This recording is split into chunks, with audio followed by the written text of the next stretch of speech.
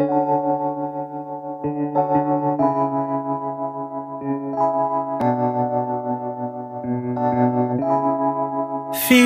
like love, Cupid made a shot straight into my heart.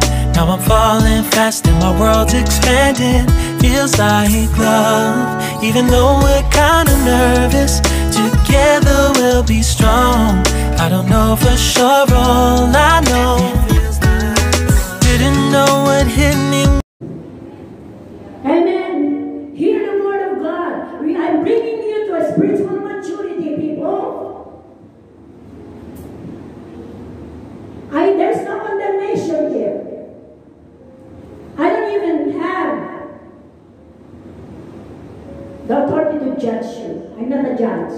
I'm just a pastor called by the Lord to take care of you. But I'm not a judge. My role is just to love you. If you don't love me, it's up to you. I will continue on loving you. Correct? Because the Lord's love is overflowing. Amen?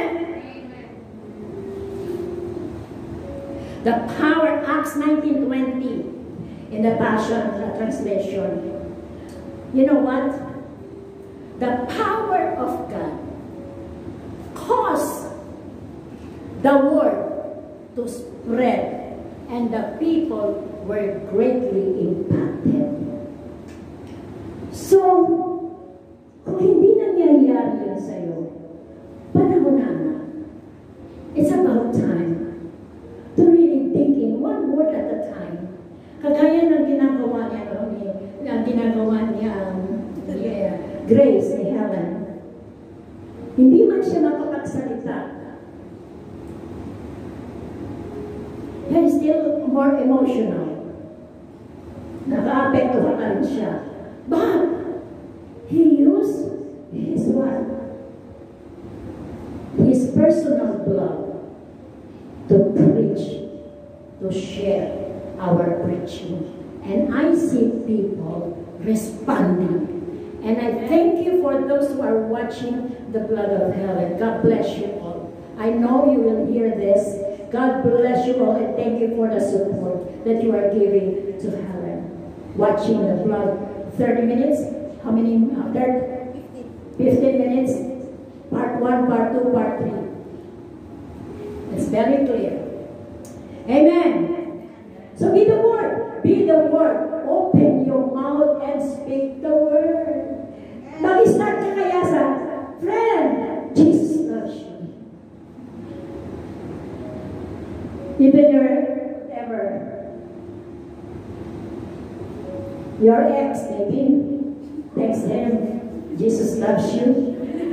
That may lead him to repentance. Kinikilig pa rin naman kayo.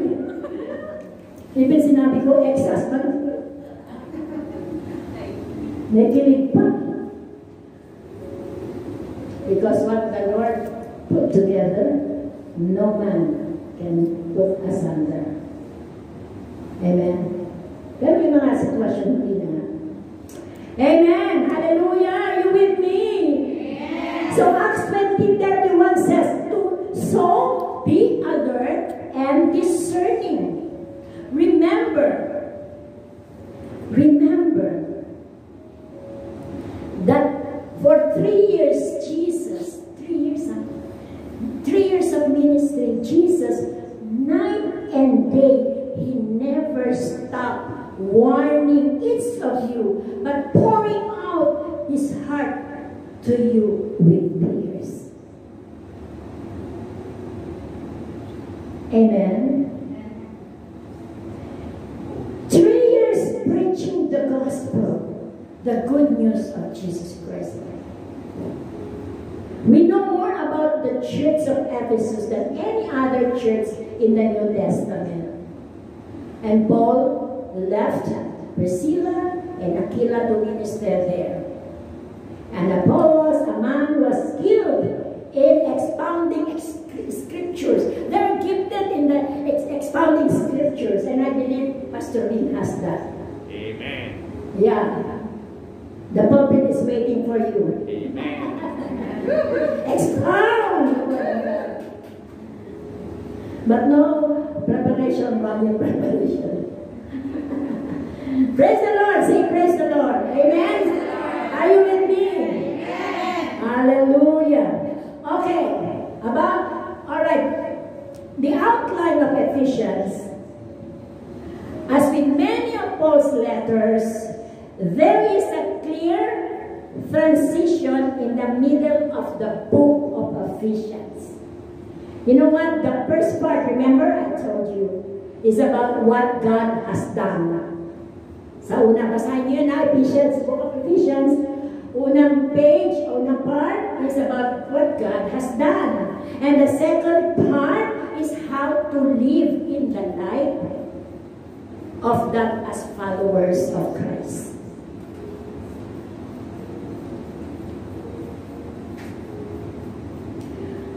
Ephesians describe or encourage the church, how the church matures to the full stature of Christ to impact the world.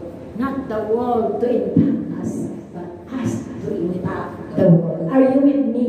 Amen. Hallelujah. There are three postures that describe how a spiritually mature church receives and lives out God's blessing. Tatlo. Ano yun?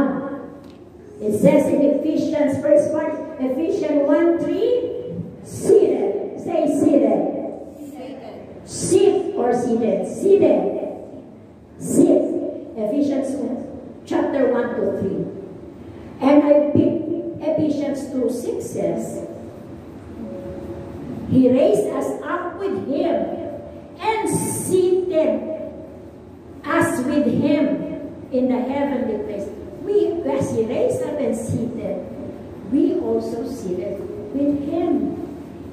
And in the Passion Translation, He raised us up. Who raised us up? Jesus. Yeah. Alright? The Spirit that raised Jesus from the dead is the Spirit that raised us up with Him. He raised us up with Christ, the exalted one.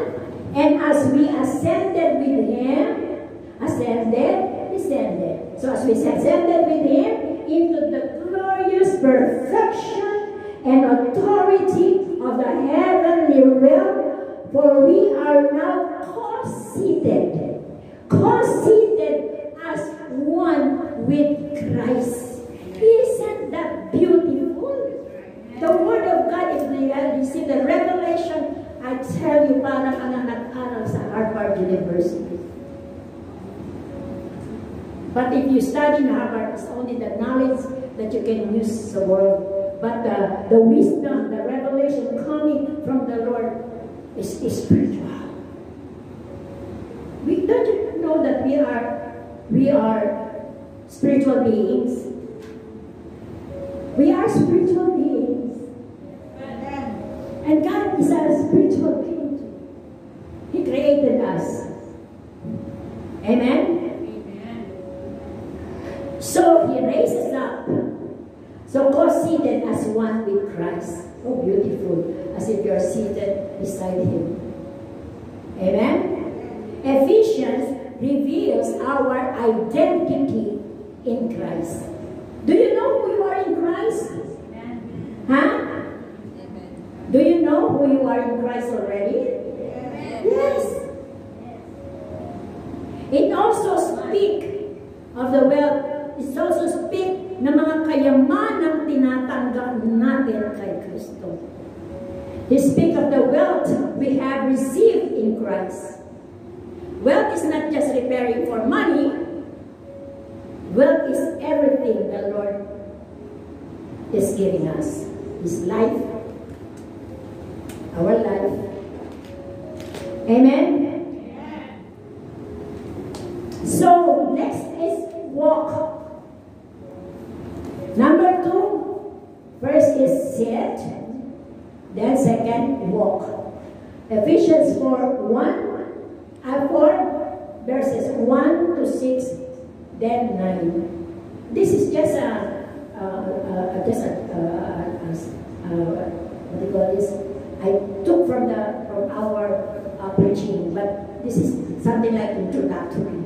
Okay, I will just ushering you to the entrance as we go and as we study Ephesians. Amen. In Ephesians 4:1 says, "I therefore, a prisoner for the Lord, urge you to walk in a manner worthy of the calling to which you have been called." People of God, you are called when you receive the Lord Jesus Christ. It's the Lord Jesus Christ who invited you. And you have the calling. Seek that calling. Hindi natatapos yung tumanggap ako Kristo, ako ay born again believer na, so, okay na. Hallelujah. We have role. The Lord positioned us. The Lord separated us for the calling that God has given you or appointed you. And the Lord gives you the gifts that you need to respond to that calling. Amen?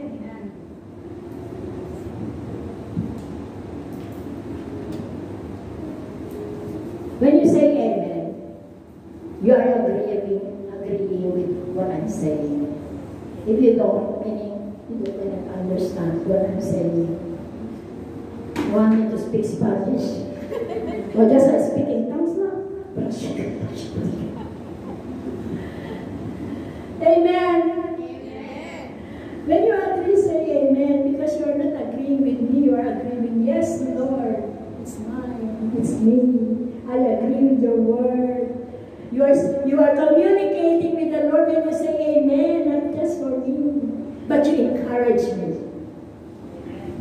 Amen. So followers of Jesus are to walk. Say walk.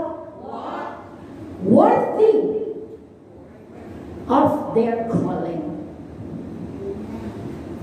Knowing Christ, you know the Holy Spirit that dwells in you.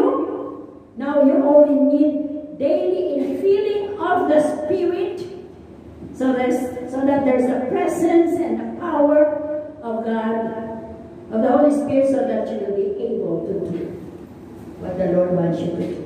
Amen. So now, even though you are worthy of your calling, means still the Holy Spirit. You need the infilling of the Holy Spirit to be worthy. Because we cannot. We cannot. Because when you do good, your aim is doing good. Ay, sobrang pagkabait-bait. Alam mo,